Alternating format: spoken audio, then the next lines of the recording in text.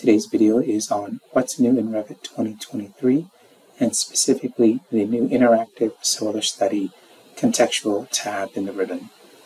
Here I have Autodesk Revit 2023 open, and I have a 3D view showing the sun and the path and shadow.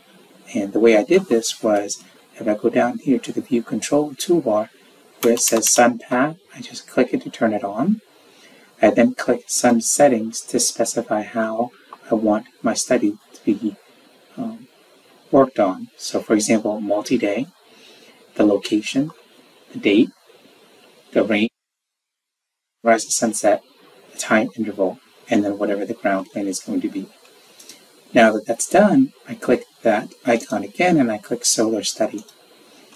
Prior to 2023, you had these commands, but they were in the contextual options toolbar. Now you have it in the contextual tab in the ribbon, so you can play each frame one at a time, or play preview, or play in a loop as well. You can also change the speed to go faster or slower, kind of, jump from one spot to another.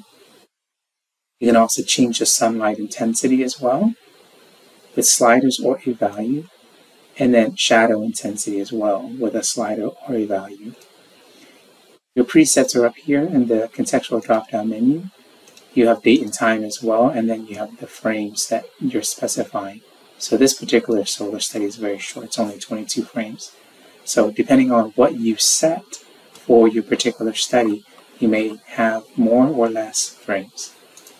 And that's it. That's the new contextual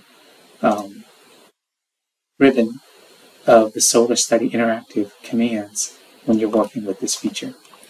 As usual, just reach out to me if you have any questions, and thank you very much for watching.